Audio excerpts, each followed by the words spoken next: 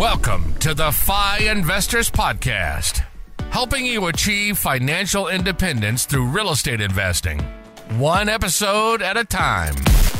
We talk about personal finance, mindset, and real estate investing. Whether you're a rookie or looking to scale your portfolio, we're here to provide you with the tactics and actionable steps to achieve your goals. Here are your hosts, Diego Corzo and Ward Mahoney. What is up, guys? Welcome to the FI Investors Podcast. Today we have Cristian Trujillo, who is a travel hacker. He does drop shipping, different businesses. He's in real estate. So we're going to be talking all about that. You're going to listen to a story of what when a limo picked him up while he was in Greece and how he got to that through travel hacking. So really excited about this episode. You guys are going to learn a lot. And we also talk about credit, on how to build credit and some credit hacks. So this is an informational podcast episode for sure. Now, for anybody that's looking to get started investing in real estate or wanting to learn more about financial independence, if you guys go to keys2fi.com, that is keys2fi.com, we have a 7-day informational email course that will give you different topics, different tips on how to get financial independence through the 6 keys of the things that I have learned by surrounding myself with millionaires and also investing in real estate. So make sure that you check on that. It's keys2fi.com. And also one thing that will help us a lot is if you guys can give us a rating and review, whether it's iTunes or Spotify. And without further ado, we'll get started. What is up, guys? Today we have Cristian in the house for the FI Investors Podcast. How are you doing, bro? What's up, Diego? Good. Thank you. How are you? Oh, of course. Yes, dude. Really, really, really happy. Today is Friday. Going into the weekend. And lots of really good stuff going on. And I know that this is going to be a great podcast. We're going to talk a little bit about your story and everything that you're working on, but also a little bit of your background to see how you got started and what you're up to now, the different projects that you have going on, how you are also helping people with their credit and travel hacking. That's something that you have helped me a lot. So I'm excited for this podcast. I'm excited too. Thank you for having me on. Yes, sir. So Cristian, we've been friends for about 3 years now, going on, because I met you in, I believe it was August or July of 2020. And then now we are 3 years later, and we've been business partners. We're neighbors now here in Austin too. We have invested in real estate together.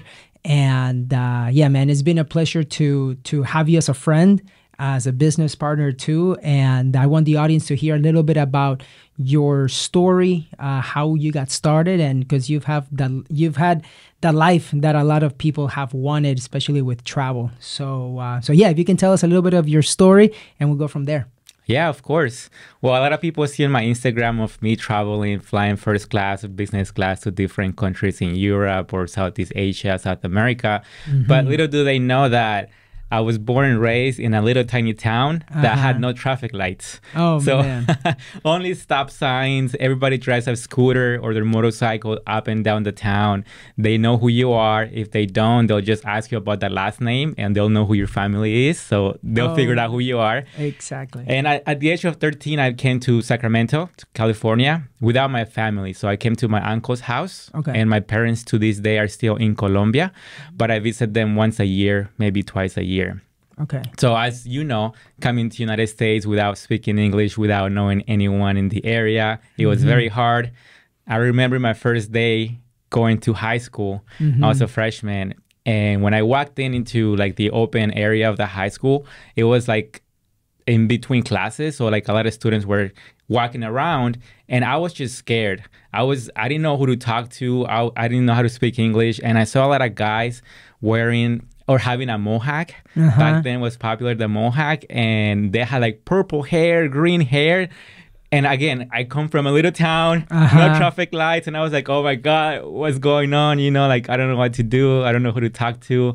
I was taking 2 to 3 English ESL classes my first 2 years. Eventually move on to regular English classes, graduated from high school, but I came with a visa, and the visa expired. Okay. So I became undocumented, you know, and I didn't have my papers. I wanted to go to college, but I didn't have the support. I didn't know about, you know, maybe getting some loans, or I didn't know what to do, right? So I did go to community college, took some classes, but I felt stuck. I felt like I couldn't do much. And every time I looked at a plane, I was like, wow, I wish I can fly. You know, I want to go somewhere else. But I felt like I didn't have the paper or the paperwork. And I feel like it just wasn't the right time. Okay. Dude, so you came here when you said 16? 13. 13. Yeah. So 13 years old, and you left your parents. Yes. Like, to start on your own. Yeah, with my aunt and my uncle. Man, that's crazy. That is something that, number one, not many people have gone through that, right? And you're also growing in a small town, to then not even knowing how long you might see your parents. How long was it until you saw them again? 8 years. 8 years. My gosh, dude, that is crazy.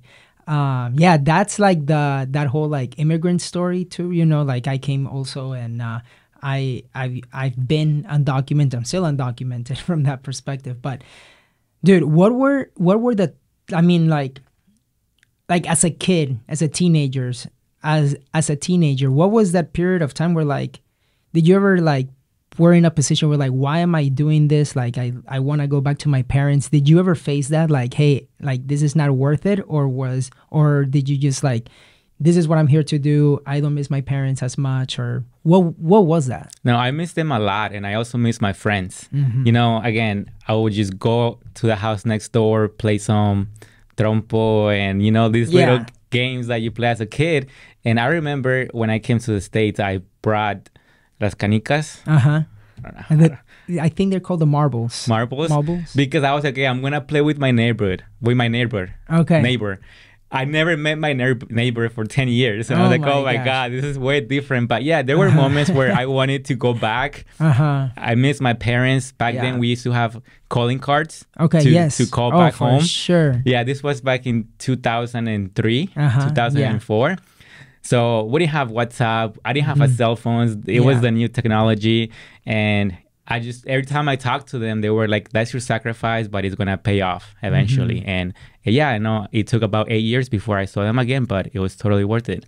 Dude, 8 years. Props to you for that sacrifice. And I know that a lot of immigrants, right? There's always that sacrifice. But at the end of the day, it goes into that why, as to why people are doing it, coming into this country with the American dream, or like that goal to achieve that, right? Yes.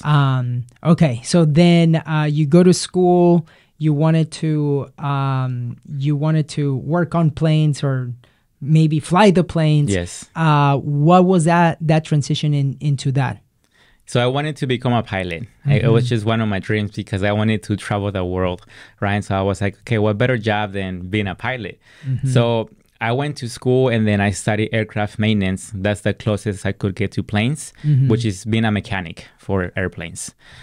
I mean, I knew I didn't have the documents, the green card or citizenship, but I was still going to school, and I graduated as a technical degree as aircraft maintenance technician. And when I went to take my exam, I had to have a social security number. I had to have my green card or documents because it's a federal job, right? Federal Aviation Administration with the FAA. So I felt stuck. I was like, oh man, now what? You know, I went to school, I got this technical degree, but I can't do anything about it. So then you hit that obstacle. What was that like?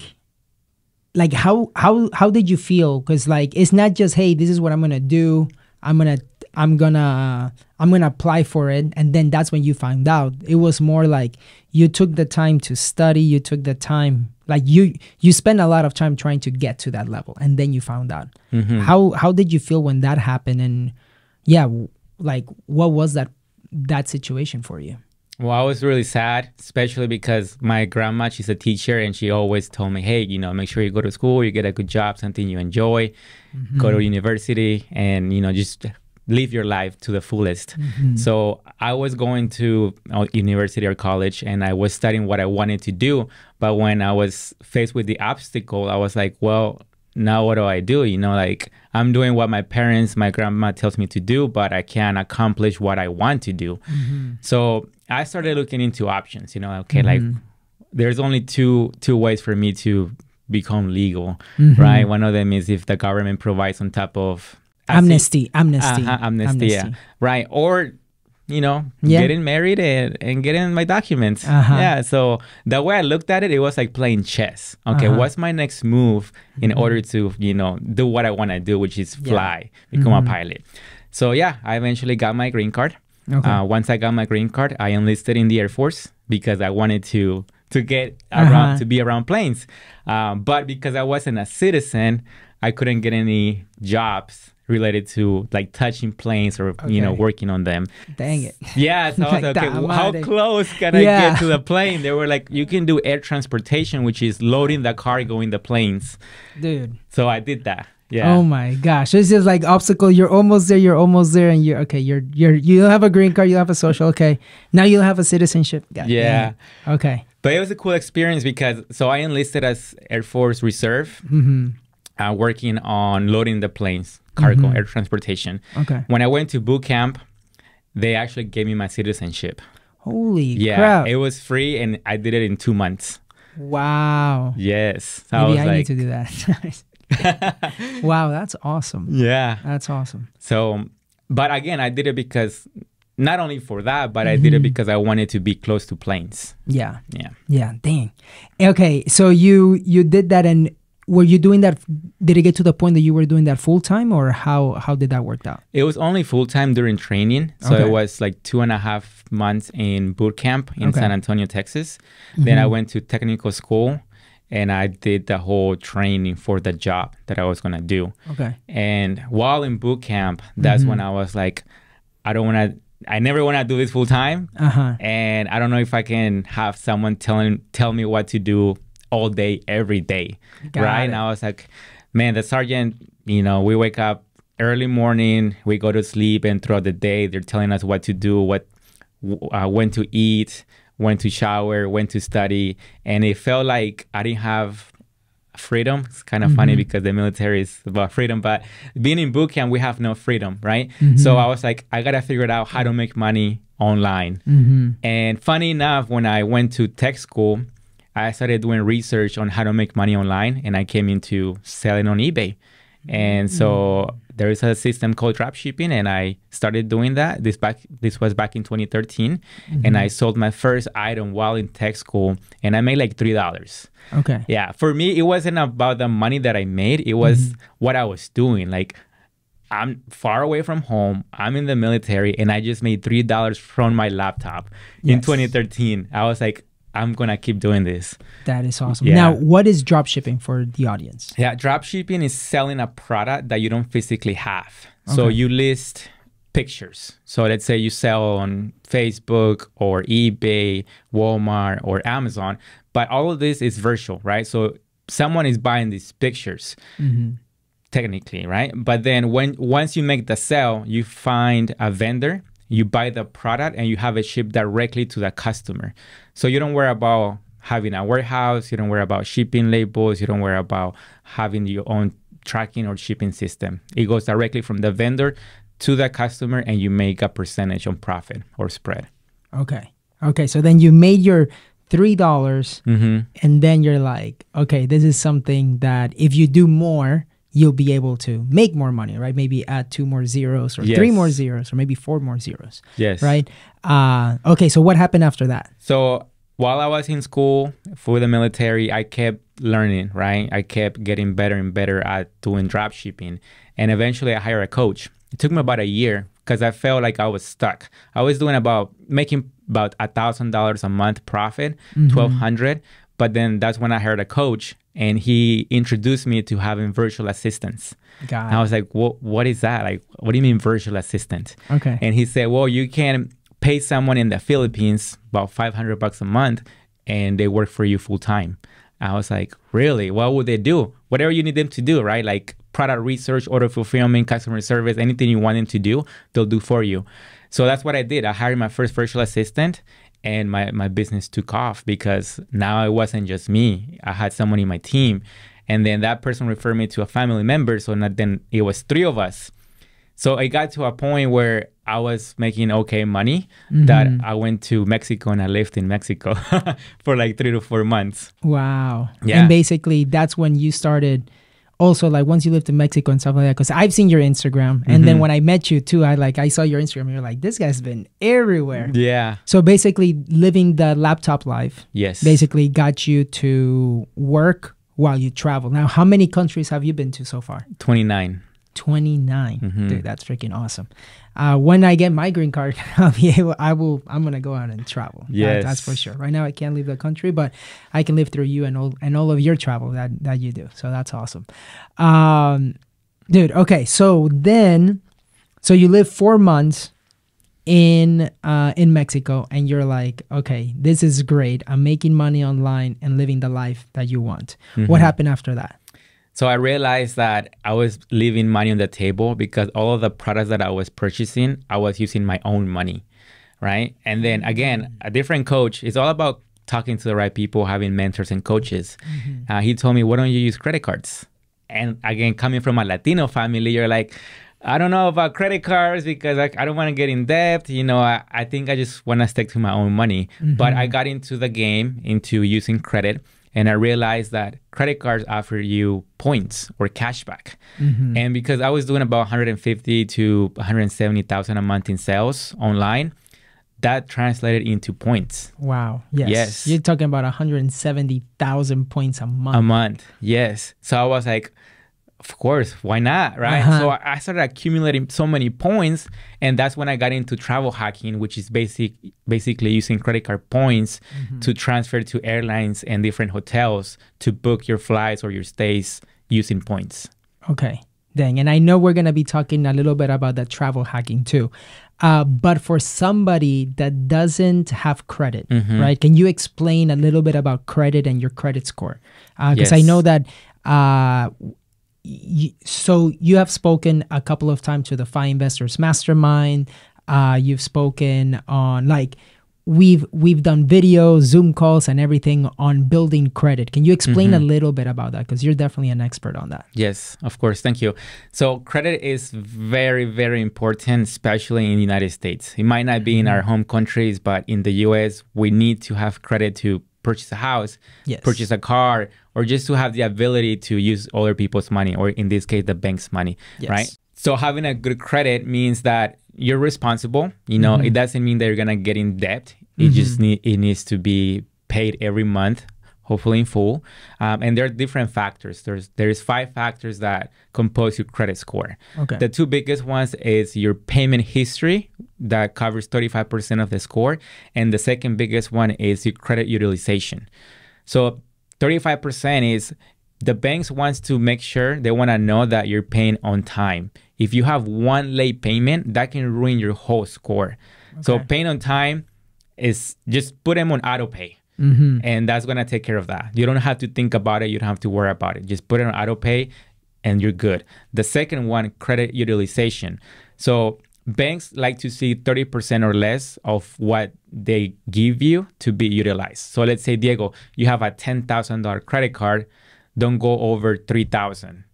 Because if you go over that, that means you're probably spending too much and they get nervous that you probably won't have enough to pay, which is good for them because you pay more interest. But at the end of the day, you might default on that card, right? So very important to have a good credit payment history and then credit utilization. If you can keep it under 10%, that would be best. Okay. So then when somebody later, though, for example, as they're building, if they decide that they want to do drop shipping or MS, right? And we can talk a little bit about that. How do they make, so is it smart then when you're going to get your credit pool that's when you pay off some cards, or should you always have it at 30% utilization? Yeah. So when you first get a credit card, they'll do a hard pull, and that hard pull lasts stays there for 2 years. Okay. So if you're thinking about applying for cards, it's best to apply for multiple cards at the same time. That way, 2 years from now, they're going to fall off. Okay. And they get removed from your credit report. Okay. When you pay off the card, you want to pay the card a couple of weeks before your statement due date. Okay. Yeah. That way, basically, when your credit card is due, what the banks do is they basically take a screenshot of how much you owe and they send it to the bureaus, right? Experian, Equifax, TransUnion. But the bureaus, that payment might not report the same day. So it's going to show as pending. But if you pay before it's due, then by the time it's due, it's going to show as paid. And it's going to look better on your credit. Got it. And what are like some, like 1 or 2 hacks that you might have for somebody to basically like to increase their credit? Great question. I'm all about hacks. Yes, exactly. And the best thing is that you can actually hack the 2 biggest percentages of the score, which again are payment history and also credit utilization. And there you can hack those 2 by having authorized users. Yes. So authorized user is like, let's say you're starting, I'm actually doing this with my brother. Okay. He's about to turn 18. He's got no credit at all, right? So what I'm doing is I added him as an authorized user to one of my oldest credit card. Heck yeah. And with the highest balance. So now my brother's going to turn 18, no credit, but he's got a line that's 8 years old and he's got a payment of 100% history and $18,000 in credit from just one credit card. Wow. So when he applies for new credit, the banks are going to see that, right? Okay, he's got a card under his brother and he's going to be able to, we're going to approve him. So that one hack is having someone add you as an authorized user. You will gain their payment history, which is 35% of your score, and also your payment utilization, which is 30%.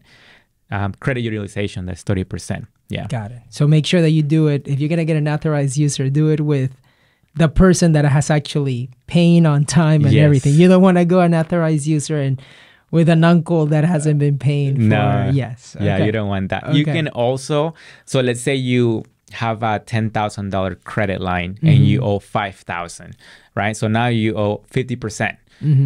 One hack to bring it down to 30% or maybe 25% is requesting a credit line increase on that specific card. So if you're at 10,000, call the bank and say, hey, I just moved or I'm planning to make a lot of purchases. Can you please give me a line increase? Okay. You always want to ask for double. So if you're at 10,000, request 20,000. So now even though you haven't paid that 5,000 off, your utilization goes down because you have higher credit availability. Got it. Yeah. You have one more hack for the audience on credit? On credit? Yes. Yeah, I mean, those 2 are the biggest ones, but a lot of people don't know that you can remove inquiries. Okay. Yeah, as long as you don't get approved or as long as those are business inquiries, you can get them removed. Okay. So all you have to do is just call the credit bureau, TransUnion, Equifax, and Experian, and have them remove it. Now, here's the thing. You want to let them know that you didn't authorize that credit pool. And once they know that, they're going to file a dispute. If you do it with Experian, in 24 hours, that inquiry is going to fall off your credit. Got it. Yeah, so quick and simple. If you don't get approved, if it's a business inquiry, you can get them off by calling the credit bureaus and saying that you didn't authorize them. Okay, so that's good to know. Yeah. All right. So then let's say now that somebody has built their credit, somebody that maybe didn't have credit, now they have that. When it comes to travel hacking, what are some tips? Because you are the travel hacking king. You have people that follow you on Instagram and your IG handles work with Cristian, but I see you on your Instagram and you have people that tag you. I even tag you when I get to like upgrade it to like first class or when I go to the Amex lounges and all of that stuff. What are some tips that you can give to people that are looking into travel hacking? And also, what is travel hacking, as we mentioned earlier? Yeah, travel hacking is basically using credit card points or cashback or miles to cover your expenses on travel. So it could be flights or it could be hotels. Now, not all credit cards offer the same type of rewards. You have to make sure that you have what it's called transferable points. Okay. So transferable points comes from Amex, from Chase, from Capital One. If you have like a Bank of America card or like a Wells Fargo card or like a credit union card, they might give you like cash back or they might give you points, but those points are only redeemable in their portal. You cannot transfer them, right? But if you have, let's say, Amex or you have Chase, you can transfer Chase points over to the Hyatt and you can stay in an all-inclusive hotel for like 17,000 or 20,000 points for 2 people. All you can drink, all you can eat. Wow. And the best part is that you actually get sign-up bonus points every time you get a new credit card. So with the Chase Sapphire Preferred, they currently have a $60,000 sign-up, 60,000 points when you sign up. And you can transfer those points over to a hotel or to an airline and book yourself a nice free getaway or vacation. Just getting a credit card. Yeah. Hey, that's awesome. And so what are some cards, like for example, in 2023, what are some cards that you would recommend for somebody that wants to travel to Europe or Asia, for example? I recommend 0% interest rate for 12-month cards or at least 9 months. Also, no annual fee cards, or if there's an annual fee, like lower annual fee. And then also cards that give you the most points. So some of those cards is the Chase Sapphire Preferred. That will give you a 60,000 sign-up bonus points and also give you the ability to transfer points to partners. It does have an annual fee, but it's only $95. Okay. If you own a business like an LLC, go into business credit because business credit cards don't report to your personal. So if you owe $5,000 on that one business, it's not going to show when you want to buy a house, which is great. Exactly. Right? Now, there are like 2 business credit cards that I suggest. The Chase Ink Unlimited. That one's got a 75,000 points when you sign up. No annual fee and 0% interest rate for 12 months. Shoot, I might need to get on that one. Yes, 75,000 points is enough to like fly first class or like book like 3 all-inclusive nights. Yeah.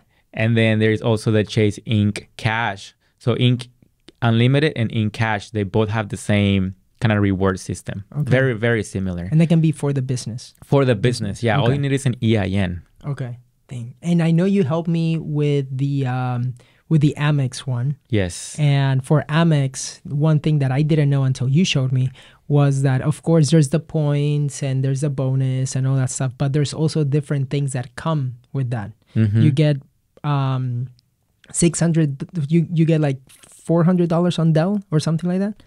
400. 400 every 6 months, right? So you get 200 every 6 months, 400 a year. Okay, so 200 every 6 months, just as a perk. There's other perks, but understand that card does cost a little bit of money. But it's worth it depending on how you're using and how you're using the points and all of that stuff. Yeah, that annual fee is pretty high. It's $695, but it's the platinum card.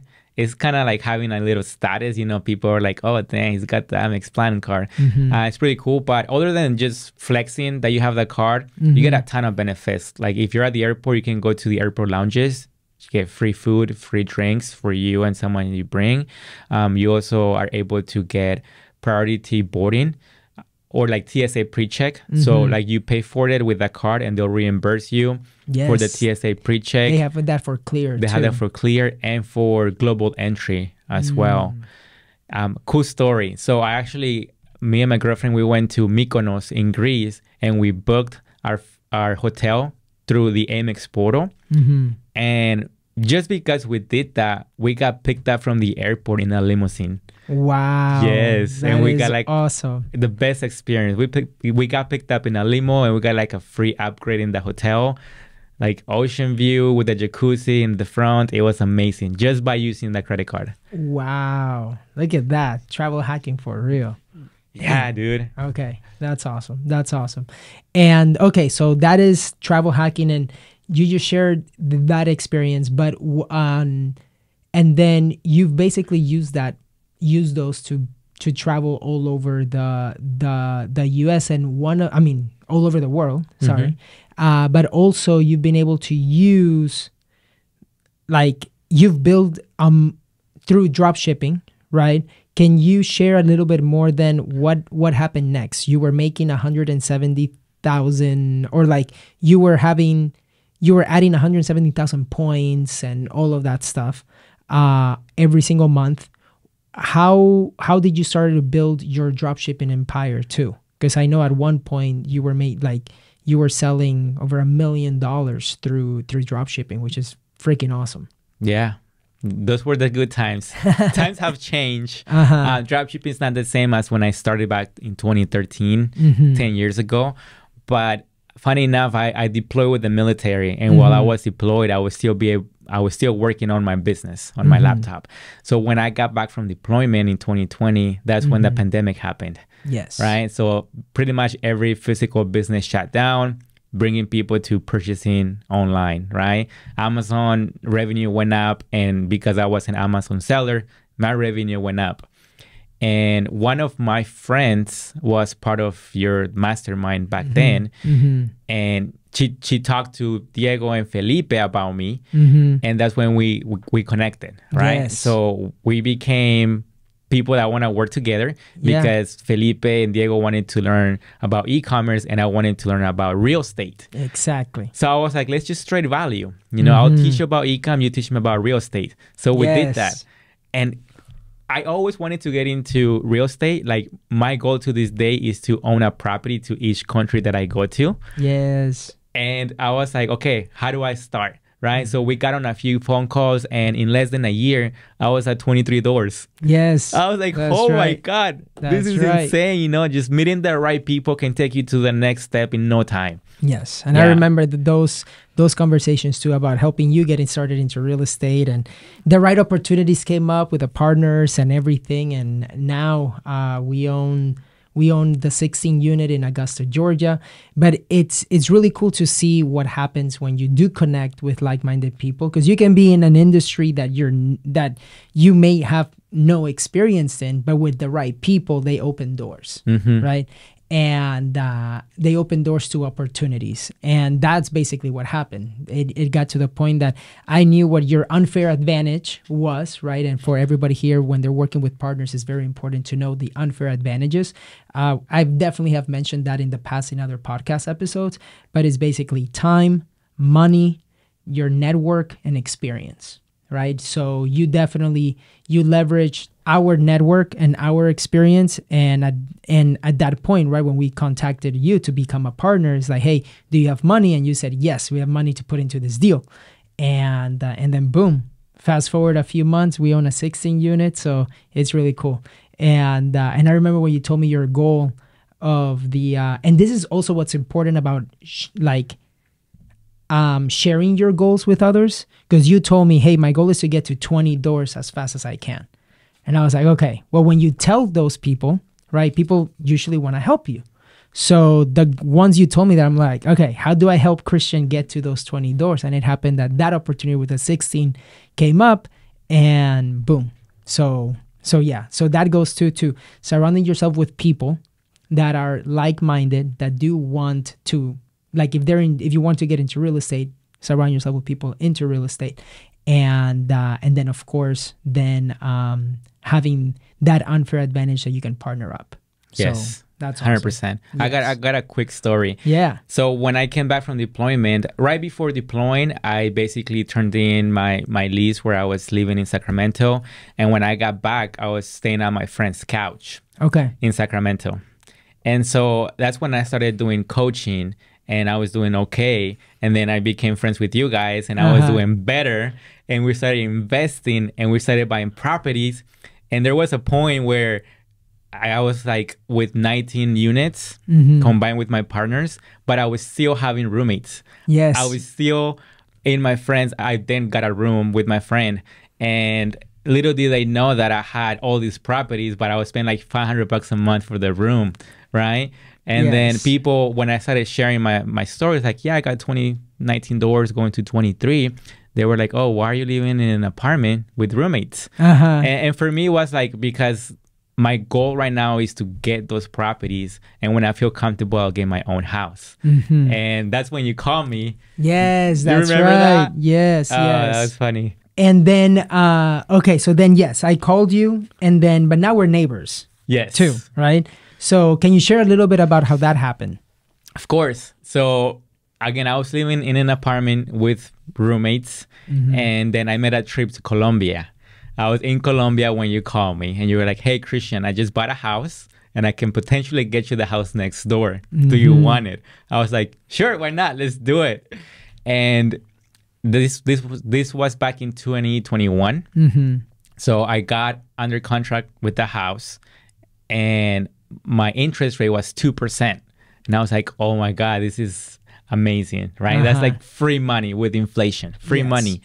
So the house was getting built, new construction, and I knew by 2022 was going to be done. So at closing in 2022, the interest rate has already changed. So it went from 2% to 4%, but I was only paying like $435 to get this house. That's because I used my VA loan. Exactly. Right? And thanks to you, having you as my realtor and like all the knowledge and experience that you share with me, I moved in from Sacramento to Austin for less than $500 to a brand new house. That's right. Yes, dude. That was awesome. That was awesome. But it was more like, I was like, "Christian, there's a house. I just put mine under contract. You want to be my neighbor?" And then boom. So that's awesome. That's awesome. And so now, what are the projects that you're working on, and what's up next? So I invested in Tulum, Mexico. There's going to be a new development. It's growing. They're building an airport and El Tren Maya. So I actually invested that with one of the mastermind members. So it's all about connecting to the right people. And it's going to be done at the end of the year. So that's one of the projects that I have working on. Dude, and I'm in the process of learning about business acquisition. Okay. Or starting new businesses or buying businesses. Yes. So let's talk about that. Let's talk about business acquisition. Yeah. So this is another crazy story. So yes, since I've been in the military, I have some of my Air Force friends, and one of them is doing really well, right? I would come over to his place in Long Beach in SoCal, and he's got like an oceanfront apartment, super nice, like 180-degree view of the ocean in the city. And I knew what he did. I just never kind of talked about it, right? He's into construction, and he does very well as an employee, which is the crazy part. So one day we were just talking, and he was telling me how he's been doing the same job for the past 23 years, and he's making the company so much money. He started when the company had only like 3 trucks, and now they're up over like 30-something trucks. So he's seen the company growth, but he's kind of tired of doing that, right? And then I was like, "Well, why don't you do your own business?" He's like, "I just don't know. I'm comfortable where I am. I don't know if I can take the leap of faith or make the change." So I was like, "Let's do it together. I know about businesses, how to operate them. So I can take care of all of the admin side. And since you have all the experience and knowledge and expertise with this other business, we just combine our knowledge or our fair advantage, and we do it ourselves." So that's what I'm doing right now. I'm in the process. I just got my license to become a contractor and do this business. And I'm excited. Yeah, I'm just waiting for the license number and start promoting it. Dude, that is awesome. So you're able to partner up with the right person. Then now you guys can have a business that will be able to thrive and do all of that. And you guys will do it in California, right? Yes. It'll be based in Southern California, in the LA area. But my goal eventually is to buy smaller companies that do the same thing, make it a big company, and potentially have a branch here in Austin.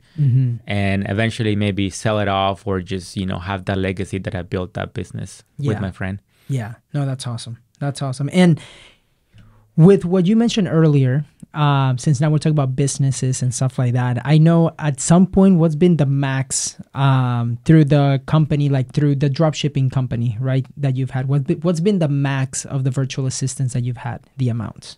I think we got to a point where we were like 112 virtual assistants. So 112 virtual assistants working the whole dropshipping empire. And I know that that you've been helping also other people with their own stores be able to sell online and take advantage of for like the travel hacking and all that stuff.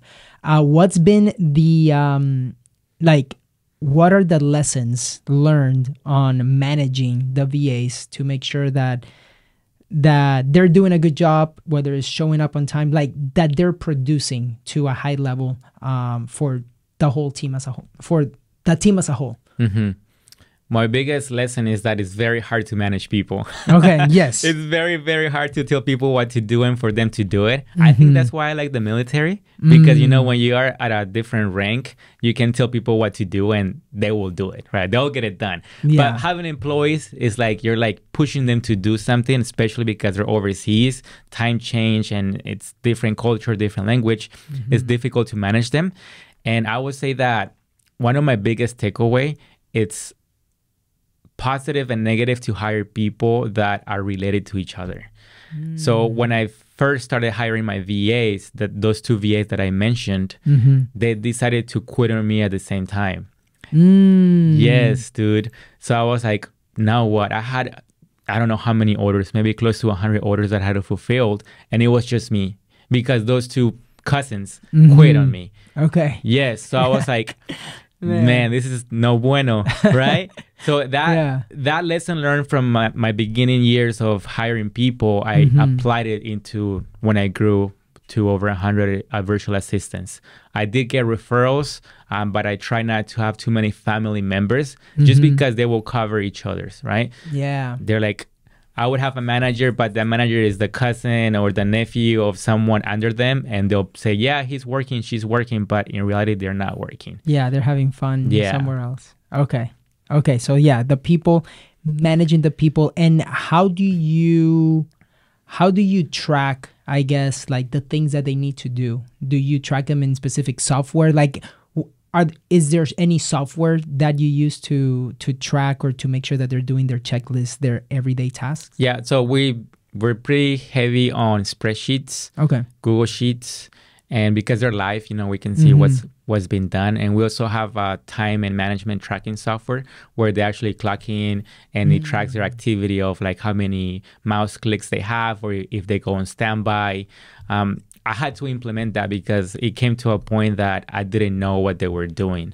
Okay. Yeah. So I was like, okay, I have to implement this. I'm sorry, guys. This is not micromanaging. It's just to make sure that you guys are actually doing your work, right? Yes. They didn't like it at first. Not at all. Because, you know, they were with me for about a year before I implemented that. And then we got into like, okay, now you have to clock in. Now you have to make sure that you're doing work and then clock out. They were not happy. But it helped the business. Okay. Okay. Yeah. Now, do you have, how have you structured the managers, I guess? And I guess for this example will be because you've done it in drop shipping, but what have you seen that works best with managing VAs, right? What's been like at what point did you know that you needed to have a manager that will be able to help you out instead of you just leading from the top? I think one of the biggest takeaways that I've learned is to work for the business, not in the business, right? I don't want to be telling them what to do. I promoted my most experienced VA into the manager, and that's when I had more than 5 members in my team. So at the 6th member, I made my most experienced the manager, and the 1 member managed 5. Just because I wanted to make sure that we still had the same quality control, right? So 5 wasn't a lot, but it was big enough for someone to manage. And then again, I hired 5 more with 1 manager, and then we kept growing and growing like that. And then we had like a manager for 5 members. Then we have like an operational manager for 3 teams or more. And so we had 2 operations managers, then like the general manager on top that managed the entire company. Okay. And then now, as you've been now fast forward to like in 2023, 2024, right? Your main sources of income are going to be then your Amazon business, right? The drop shipping business. You have the contractor business in LA, and then your real estate. Yes. Right. Anything else to that you're involved with in your circle? I'm doing coaching on travel hacking and credit. Cool. Yeah, so if people need help maybe with credit repair or travel hacking, we can jump on calls and I can do some consulting. Okay. Cool. And where can people find you? Because I know there's going to be people that are totally interested in doing some travel hacking. Where can people find more information or reach out to you? Yeah, they can reach out to me online, IG, probably send me a DM. It's probably the best way to get a hold of me. I'll get back to you for sure. And I can show you how you can book your next travel vacation using points in 45 days or less. Yes. And your Instagram is? Work with Cristian. Work with Cristian. Cristian with no H. C-R-I. Okay. Awesome. And you also speak, I mean, of course you speak Spanish, right? So anybody that you can help too, it can be in English or in Spanish. Claro. So that's awesome. That's awesome. Well, Cristian, super thankful that you were able to do this, especially in person. Ward couldn't be with us. Of course, he's taking care of some family stuff over there in Boston, but our thoughts are with you, bro.